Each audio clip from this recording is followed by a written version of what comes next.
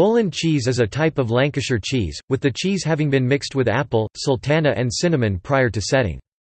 It is named after the Forest of Bowland, which is situated in the east of Lancashire in England.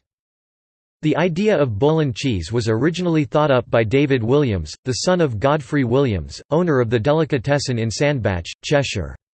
It was produced in the back of the delicatessen on a small scale with the help of David's two assistants Carl Hollinshead and Matthew Barlow, and quickly became popular with the local people of Sandbach.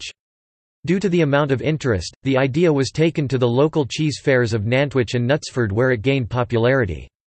Now Bowland cheese is produced on a much larger scale and supplies many supermarkets.